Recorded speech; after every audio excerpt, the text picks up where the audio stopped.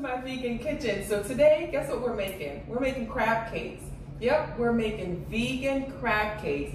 This is everybody's favorite. This is what you all been asking for. We're gonna make vegan crab cakes from hearts of palm. So I'm gonna do it now. Stick with me, guys.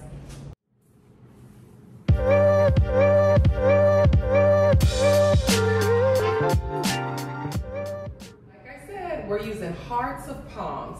So let's bust this can open and get started. All right, let's drain the water from the can, and let me show you guys, for those of you who haven't seen hearts of palms, let me show you what they look like. So sometimes they come with 5 in the can, but it looks like this can only has 4. And they're exactly what they say they are. I can't get it out. They're the heart of the palm tree. So that's what they look like. I'm gonna place it all in the bowl, okay? And I'm gonna break them up. So hearts of palm is one of my favorite ingredients to use for crab cakes. If you've watched me before, you will see that I've used other ingredients to make crab cakes, like lion's mane mushroom and other types of ingredients. However, hearts of palm I love to use because you can find it almost in any grocery store, and it's cheap, cheap, cheap. Now, I'm using just a spoon. This is like a serrated spoon, like a grapefruit spoon, to break it up. But you can also use a potato masher to break it up, or you could just use a fork. I'm just trying to get it into pieces, like the size of what like lump crab would look like. All right, so now that I've had my hearts of palm all broken down, so it looks like lump crab, coming so they can see, and it really does look like pieces of crab. All right, so now that we have that, I'm gonna add the next ingredient. So my next ingredient is, and here we go again, for all of you in the comments that's always just making a comment about how I pronounce this. Somebody has to one day tell me how to really pronounce this, but it's called flaky.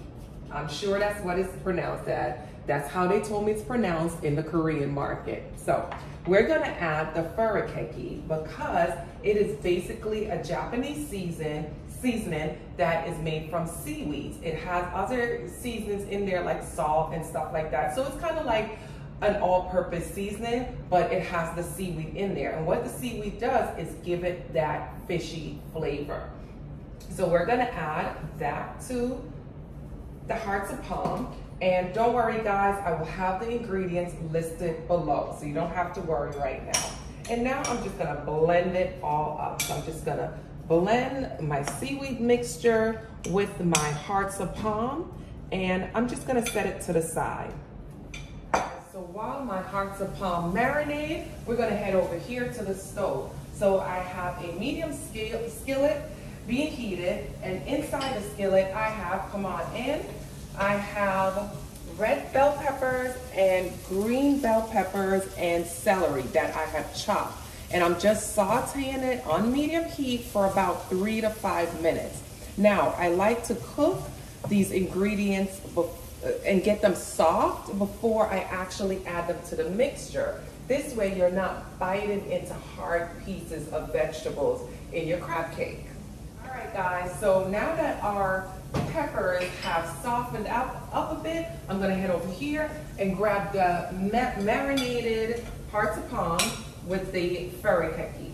We're gonna now add it. I'm gonna turn the flame up just a little bit because this is cool and this is hot, and I wanna keep it, you know, at a good temperature. So come on in, let me show the people what they wanna see. I'm gonna just dump that right into my pan. Let me get all of the hearts of palm in there. Now, hearts of palm really doesn't become crispy or anything like that. So really all I'm doing is just trying to meld these ingredients together and get some heat going into the hearts of palm. So as you can see, as I'm mixing it together, the hearts of palm is gonna absorb all the flavors from the pepper. It's also gonna absorb the flavor from the seaweed, and it's gonna really start to taste like crab. we allowed this hearts of palm to cook for about 3 to 5 minutes. Like I said, it was just enough to get the heat going through it and to get it like nice and marinated and nice and seasoned. That's what it should look like. All right, let's head over back to the bowl that we had the mixture in before. We're gonna pour it right back in that bowl because guess what? It has to cool down.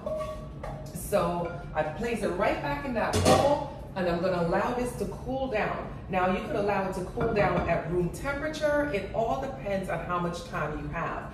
Usually when I'm making this, I'm trying to make this really quickly. So I normally just place it right in the refrigerator, sometimes in the freezer, just so it will speed up the process. So let me do that, and then I'm gonna come back and show you the next step in making our vegan crab cakes.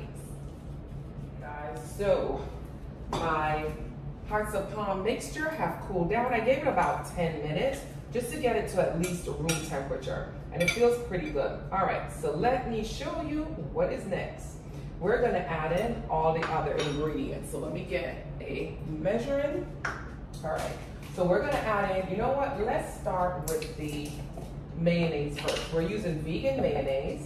Give me two seconds here. I'm gonna grab some paper towel. Let me just wipe my spoon off. All right, again, I'll have all the measurements listed below, so don't worry about it. Just kind of follow with what I'm doing now. So we're adding vegan mayonnaise. We're gonna add some yellow mustard. Let's shake that up, make sure it's not watery. Just a little bit more, add some yellow mustard. We're gonna add some Old Bay seasoning because we still wanna give it that like seafood flavor. Add some Old Bay. We're gonna add in some Just Egg.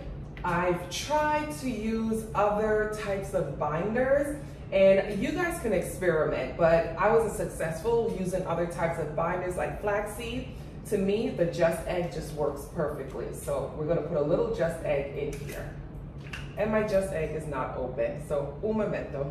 So I got the Just Egg open. Let's put the amount we need. And I'm just gonna mix that all together.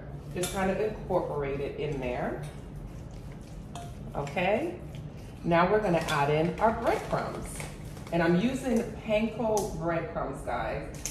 It's just lighter, it's more absorbent. It gives the crab cake a lighter feel, so it's not heavy like your usual breaded breadcrumbs. Also, it's not seasoned, so we're not adding any extra salt to the batter.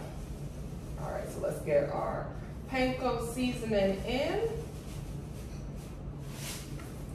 All right, and let's blend that all together. All right, guys, so once I mix it with the spoon, I get in there. I get my hands in there because I want this to be really incorporated. I want it to really stick to, you know, really bind together. Get that batter really in there. You can see the hearts of palm looking like crab right there. So I get it all together, and then I kind of just let it sit on the side for maybe just a minute or so, just to get it to really stick, get the breadcrumbs to really loosen up and absorb some of that liquid and get it to bind together. So let that sit for a second and let me get prepared to show you what's next. Over here on the stove, I have a cast iron skillet being heated up on medium, and then I'm gonna add some oil. So I'm gonna get this nice and hot. You can come in. I'm gonna get this nice and hot, get my oil in there, and then we're gonna head back over to the counter. Now let me show you a trick that I do. Now you don't have to do this, but I find that this gives the crab cake a nice outer crispness and a prettier look, and it also keeps it from breaking apart and kind of sticking in the pot. And all I do is just use a little bit of flour on just a surface. I put it in a plate, and I'm gonna make my patties, kind of dip it. I'm gonna show you how to do it. And then I'm gonna place it in the pan. So you know what? Let's head on over to this side, closest to the pan, so it's easy for me to just move right into the pan once I make these patties. So I'm going to use an ice cream scoop. Let's find my ice cream scoop to make my size patties. So come in so they can see it's just ice cream scoop size. I just take my patties because they have cooled down, they have really blended together, and I'm just gonna make a nice round but kind of flat on the top. There we go. And I just use my fingers just to get more of a flatter side. And then I'm just gonna take my crab cake, dip one side, dip, and just dust off the flour. Okay? And then we're gonna place it right in the pan. One crab cake down, about 6 more to go.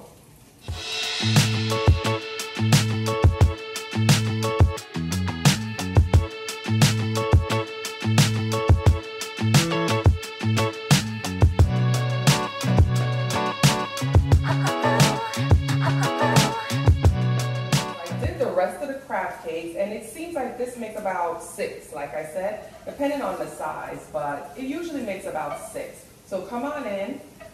I was too busy making my crab cake patties. These got a little browner than I wanted them to be, but believe me, they're still oh so good.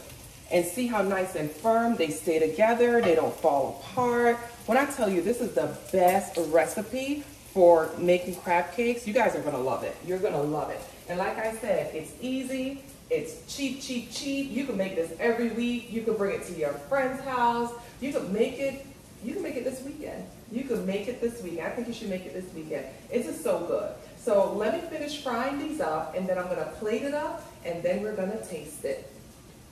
All right, guys, the hearts of palm crab cakes are done. It is tasting time. I know you guys couldn't wait for this. But as you can see, I plated it up really nicely. I added some lemons, kind of put it on like a small little platter. Added some lemons, some lettuce, some dill. These are from my garden, my balcony garden, if you've seen my other videos. And I love it because it's fresh, it's organic. I love having that little garden out there.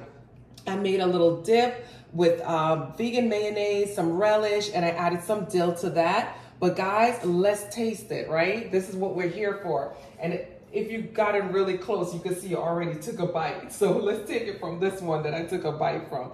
And as you can see, let me just show you. You see the pieces of hearts of palm? It really mimics crab. So let me take a bite. This is so good. I don't think, if you don't tell them that it's not crab, they're not gonna know. They're honestly not gonna know. The texture mimics crab. All the flavors are there from crab cakes. This is a good one, guys. This is a good one for you guys to try. Thanks again for joining me in my vegan kitchen. Don't forget to subscribe, hit the bell so you get the reminders from when I drop new videos. And y'all, go make this. Trick them with it. Take it to your next weekend get together. They won't know.